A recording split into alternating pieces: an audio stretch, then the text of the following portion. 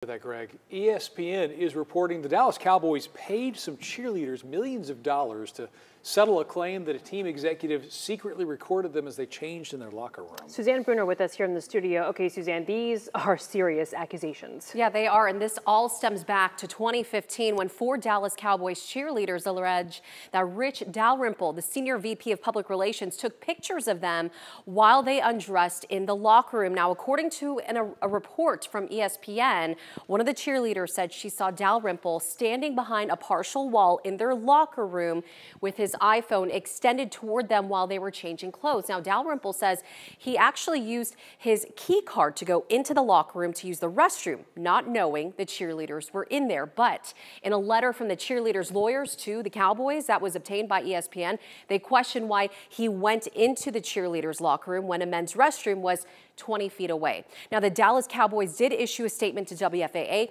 and here's what it says. It says the investigation was handled consistent with best legal and HR practices, and the investigation found no evidence of wrongdoing. If any wrongdoing had been found, Rich would have been fired immediately. ESPN also reports the Cowboys investigated Dalrymple just a few months before this incident. Longtime Cowboys fan Randy Horton had accused him of taking an upskirt photo of Jerry Jones's daughter, Charlotte Jones Anderson, who is also a senior vice president. And he says he saw it happen during a live stream of the 2015 draft. Well, the Cowboys say they reviewed the footage and didn't see any wrongdoing.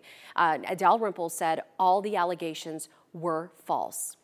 Now, the $2.4 million settlement, this was actually reached back in 2016. And per ESPN, the settlement remained confidential. That was until a former Cowboys executive tipped ESPN off 5 months ago. Now, Dalrymple, he actually retired earlier this month, shortly after ESPN says it started contacting the team about the settlement. There was no announcement of his retirement after 32 years on the job.